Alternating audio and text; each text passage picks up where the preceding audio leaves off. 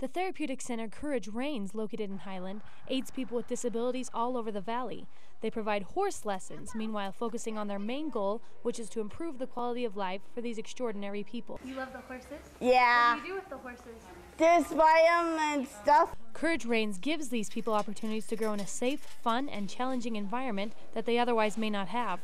Courage Reins' executive director, Vicki Armstrong, has helped turn this growing nonprofit organization into a success. Take this child who will never ride a bicycle, who will never play soccer, who will never play an instrument, and suddenly they can have joy in their life. To do this work, there's not a day that goes by that if I don't want to, that I cannot change a life. Courage Reins started as a rented facility with borrowed horses and equipment.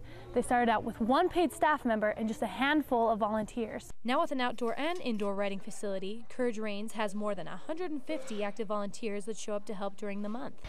Well, it's taught me a lot of horse skills and stuff, and it's a good place to get away from my family. Many parents can see the difference in their children after being taught at Courage Reins.